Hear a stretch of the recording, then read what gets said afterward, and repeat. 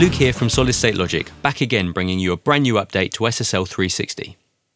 With 1.4, we've released a new channel strip plugin modelled on the legendary 4000B console that works in the plug-in mixer and controllable directly from the UC1 and UF8 control surfaces.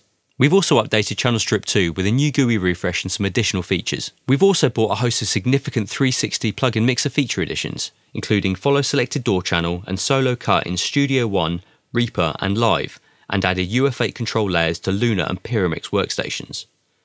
And finally, in 1.4, the application is now Apple Silicon and ARM native, including both Channel Strip plugins and the Bus Compressor 2 plugin. You can find the new updated software in one of two ways, either by locating the new update from the support page on the SSL website and proceeding to download the installer for your preferred operating system, or simply open the 360 app. Just select the update button on the home screen, updating it to the latest version from here. UC1 and UF8 owners will also notice a new firmware update is available following the 1.4 software update. This will be made visible underneath the controller icon, so simply click here to update. You can find the new 4KB channel strip on the SSL website download page, where you can select the download option for your operating system. At the same time, users who own Channel Strip 2 and Buscomp 2 plugins will also need to download the free update for their installers, as these are necessary to be compatible with 360 1.4. And finally, for UC1 owners, you'll be pleased to hear that the 4KB channel strip is available to you free of charge. To claim your 4KB license, log into your SSL account and in your registered hardware section, select the additional software link from the UC1 tab. On the bundled software page, enter your iLok user ID into the box, wait for your iLok account to be authorised and then click deposit. Your 4KB license will be waiting for you in your iLok manager account, ready for you to authorise onto your machine or physical iLok.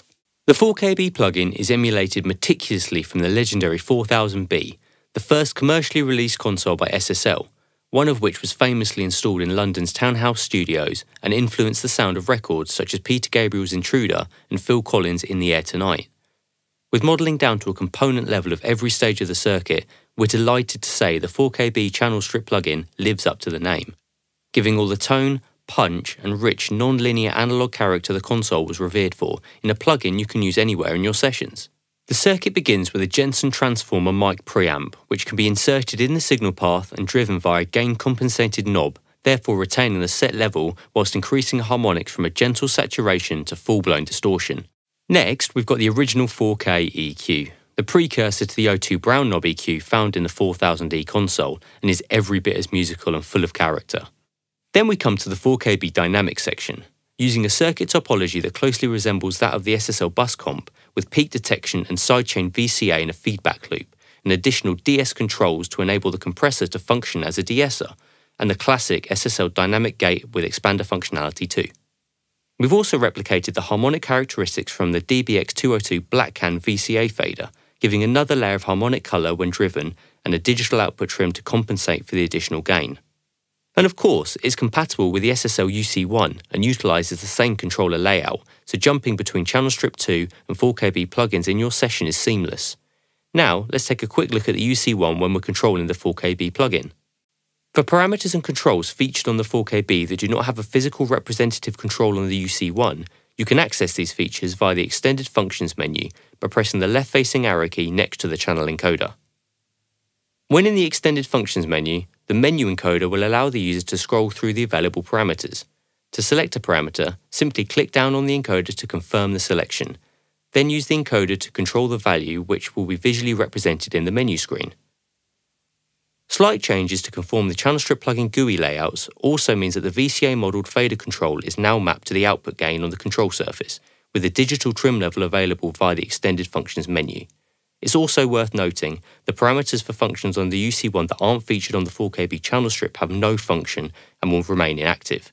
These include fast attack and peak in the compressor section, the fast attack button and hold knob in the gate section, and the EQ curves in the EQ section. Alongside the new 4KB channel strip, we've revised the GUI and added additional controls to Channel Strip 2 to bring both plugins in line with a unified design.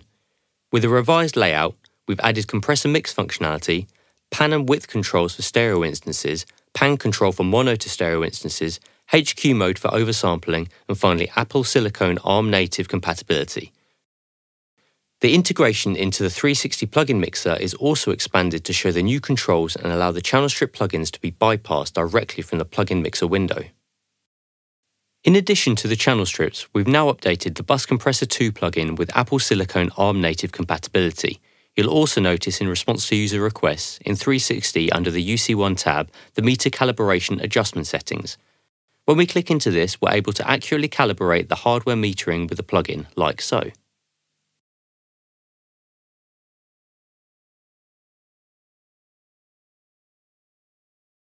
The updated plugin mixer brings a raft of GUI tweaks and new features, with the most notable being the support for the new 4KB plugin, allowing you to mix and match flavors of channel strips within your sessions and control them both from 360. In addition to this, the solo, cut and selected DAW track select synchronization has been implemented for Studio One, Reaper and Live when using VST3 format plugins.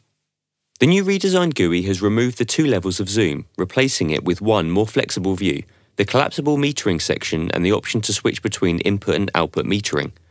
You'll also notice the DAW hostname is now shown on the left-hand menu, and the channel strip bypass is now directly accessible next to the track name via the power button symbol.